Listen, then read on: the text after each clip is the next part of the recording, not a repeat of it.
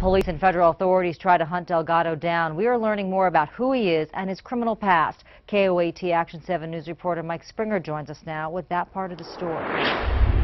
Delgado has a criminal history dating back more than 10 years. It includes some drug and domestic violence charges, but he's never been accused of anything this violent before. 46-year-old Marcos Delgado is a convicted felon with a criminal history dating back more than a decade. There is not anything that would lead any person to believe that he would be a threat to any person. But he did become a threat Friday when police say he shot 4 women, killing one of them, his ex-girlfriend Anna Vigil. Police say Delgado became jealous after Anna found a new boyfriend. Delgado's criminal history begins in 2002 with an arrest for battery upon a household member here in Albuquerque. According to this criminal complaint, Delgado hit his wife Valerie Montoya several times, disfiguring her eye.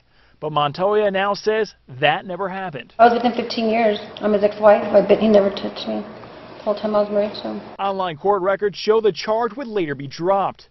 2 years after that, officers pulled Delgado over, and what they found landed him in trouble again. According to this police report, officers found weapons, almost $300 in cash, and more than 2.5 pounds of meth in Delgado's car. Online court records show he pleaded guilty to possession with the intent to distribute, a felony. Delgado now faces a long list of new charges, including murder. Police believe Delgado, who was born in Juarez, Mexico, may have left the state. APD is working with the U.S. Marshals Service, the FBI, and Homeland Security to try and track him down, wherever that may be. Back to you. The Department of Corrections tells us Delgado never served any jail time for the drug conviction. He was given probation instead. A man was